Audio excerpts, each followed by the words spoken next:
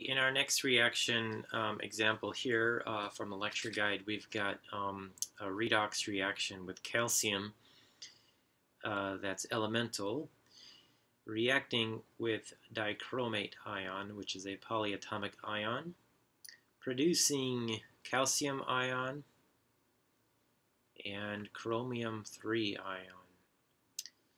Now, again, the process for step 1 here is to identify the half reaction. So it looks like calcium is going to produce calcium 2 plus in this reaction, okay? And the other half reaction, we have dichromate. That's the whole chemical structure there of this chemical species here, okay, is being transformed to chromium 3 plus. Step 2 is to balance the element. Calcium is balanced. Chromium here is not balanced. To balance this chemical reaction, we need to put a 2 in front of the chromium. Okay, there's a 2 here, so it means we need a 2 here. So now chromium is balanced. Step 3 is to balance oxygen with waters. Oxygen is balanced here. There is none. Now there's 7 oxygens here, okay? And so what we need is to add 14 water molecules, okay? There are, why did I say 14? Let me go back, and I was getting carried away. 7 water molecules, okay? So 7 times 1 oxygen is 7 O's, and here we have 7 O's, so oxygen is balanced. Now here's where I need 14. We want to balance the hydrogen. On this side here, hydrogen is balanced already. Okay, so we can skip that step. Now here we have 7 times 2 is 14 H's. Okay, the way we balance hydrogens in acidic solution is to add 14 H+. So over here on the left, we need to add 14 H with a positive charge for the positive charge on the hydrogen, okay?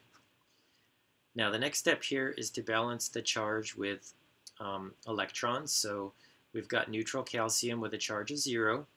We've got a +2 charge here, so we add electrons to the more positive side. We need to bring this value down to 0, so we need to subtract 2. The way we subtract 2 in a charge is by adding 2 electrons. Electrons are negative. So the way we compute the charge on the right-hand side is +2 minus 2 is 0. All right. Over here, the charge might be a little bit harder to figure out. Each H+ is +1 in charge, but we have 14 of them. So 14 times +1 is +14. Dichromate. 1 dichromate, polyatomic ion, has a charge of -2. So the total charge on the left here is +12. On the right, we have 2 times +3 is +6. And we have 7 times 0. The charge of water is 0, so 7 of those is 0. So the total charge here is +6. Okay? We need to bring this value down to match. We add electrons to the more positive side. We need to subtract 6 from this +12 to give us equal charge. How do we add a -6? Well, we can't, but we can add electrons which are negatively charged. We want to add 6 electrons.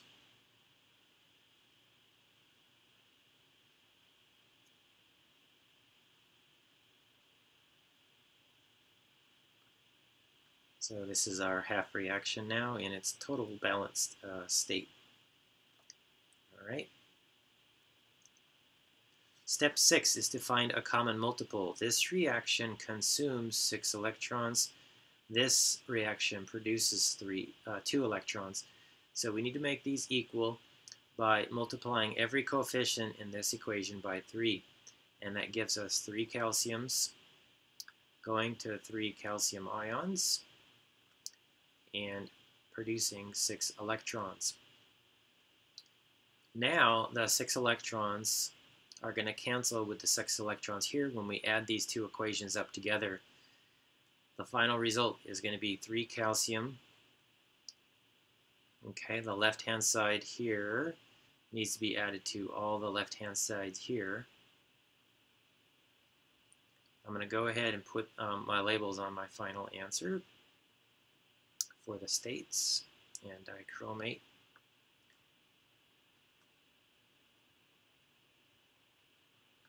Okay, reaction arrow. And now I'm going to add all the right-hand stuff together. So we have 3 calcium ions, aqueous, 2 chromium ions, aqueous, and of course we have 7 liquid water molecules. All right, so that right there, if we can box it up, would be the total balanced redox equation.